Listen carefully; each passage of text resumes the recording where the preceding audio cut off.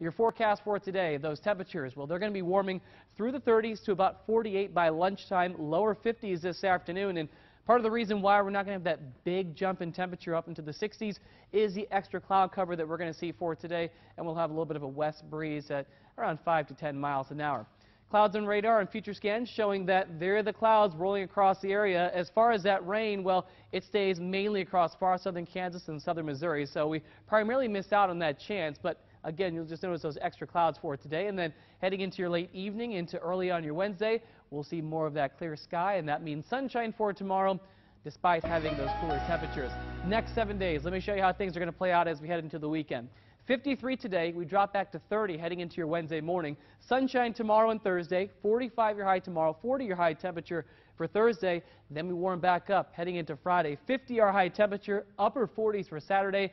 And then on Sunday, we'll be watching a system moving in from the north and northwest, possibly a mix Sunday morning, so we'll keep an eye on that for you with a morning temperature of 30 degrees. We do get above freezing Sunday afternoon with highs in the 40s Sunday and Monday.